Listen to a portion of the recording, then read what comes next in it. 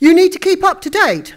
So you might want to take a note of some of these. Landlord law is, of course, a great way to keep up to date. We now have a new website, which I'm going to be talking about in a moment, which is Landlord Law Services. We now have a weekly bulletin rather than a monthly newsletter, where we try and keep you up to date and tell you what's happening. And there's also a news blog.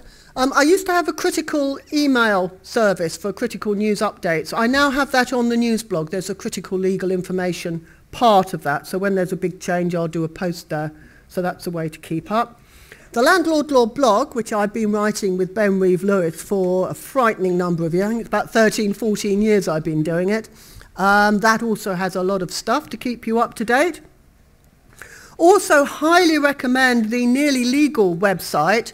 That's a more lawyerly site. It tries to do reports on all the new case law. A lot of it is not relevant to you because it'll be about social housing cases, but there is a lot of stuff that's relevant for the private rented sector. That's run by Giles Peaker, who is part of Anthony Gold Solicitors, which is David Smith's firm.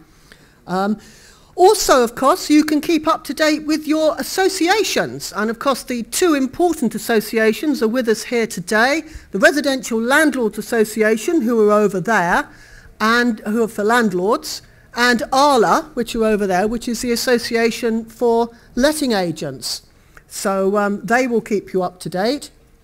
The other website which I'd like to mention, which can keep you up to date, is Property 118, which is it's not a lawyer site, but it has a lot of legal information. And that's run by Neil Patterson, who is here today somewhere.